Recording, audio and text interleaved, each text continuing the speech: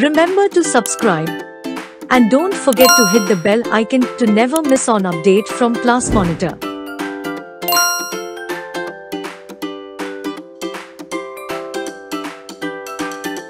We as parents wish that one day our child is going to come to us and tell us, "Mom, I don't wish to attend the party," or "I don't want to watch the movie," or "don't want your mobile phone for any kind of games. Rather, I would want to complete reading my book because I'm too keen to know what happened next." Isn't that going to be a dream come true? So today our session is all about how to inculcate reading habit in our children. I have two beautiful daughters who are ardent readers now. My older one got this habit very easily, but I had to put in a little effort for my little one to start this habit. So here I'm going to be giving you tips and tricks to inculcate this habit. So I've broken this session into two parts. One, how to inculcate the reading habit in our children, and the second, how to choose the right kind of books for your children. To start with the first point, which is very important, practice, don't preach. I'm sure you all must have noticed that our children are big copycats. They love to imitate whatever that you do, whether you're chopping vegetables, dusting, mopping, or doing literally anything in the house. Your children love to do that.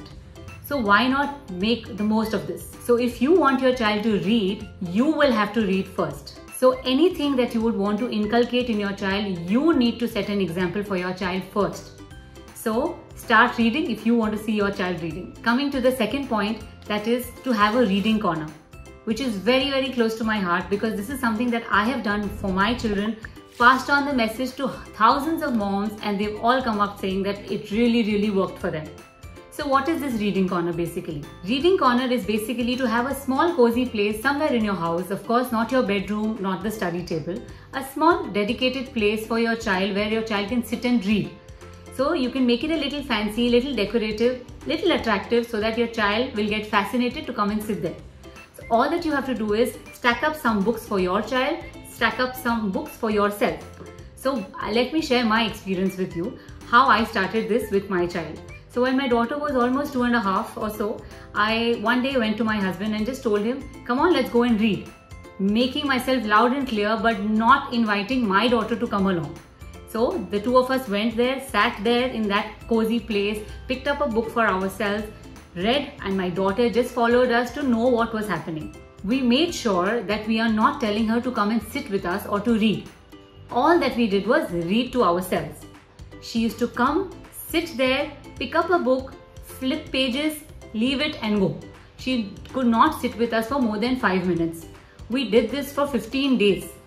And the 16th day, she managed to sit there with us for that entire hour with a book, whether she was reading it or asking me to read it out, whatever. From that day till date, not a single day that they have slept without reading a book. Third is interesting content. The child needs to have interest in the content. It should be so interesting that the child should not get distracted by anything else. The text needs to be bold and the illustrations need to be colorful. Fourth point is start early, as soon as possible. In fact, you should start reading to your child from the time your child is in the womb. But even if you haven't started, you can start from the time your child is 3 months old. Coming to the next point, it should be an everyday activity. You should set a routine for your child so that your child sits with you every single day and reads at least for an hour. And the routine can be set with your child from the time he is at least 10 months old. Now coming on to investment in books. We should make it a point to visit bookstores with our children on regular basis. Let your child choose books for themselves. It's okay to tell them that this is not the right kind of book for you. You can read this when you grow up. Take your child to the section where he can get age-appropriate books and let them choose for themselves also. You can also take a membership of a good library, which is really going to be helpful. Next, repetition is the key. With such young children, you need to keep repeating the stories again and again for them to understand it better. Rather, whenever you're reading a book to them, make sure that you give a pause. Wait for them to complete the sentence because they know the story now. Make it more interactive. Like I said, leave the sentences in between. Wait for them to complete. Wait to understand whether they've understood the story or not. Next, reading together versus reading alone. We highly recommend that you should give the child some space to read on their own as well. You do not need to monitor at all times. Of course, it is a good habit to read with your child, but giving them their space is also very important. You never know, your child might come up with something new, something that you might have not observed in that book. Your child might come out with the book telling you that, Mama, did you observe that Peppa Pig is brushing his teeth in the morning as well as in the night? Probably that was not a part of the story. So let your child explore and find out something new on his own as well. Very important, let them enjoy the process. Every book is going to give you some knowledge, going to give you some life lessons. That is absolutely fine. But that is not it. Let them enjoy reading that book. Let them develop that love for that book. Let that book be the source of entertainment, source of joy for your child. Let them develop the kind of relationship with that book. Because with your guidance, your child is going to become a reader later in life. So this is it for today's session. I hope you enjoyed this. So our next topic for our next session is going to be hand dominance.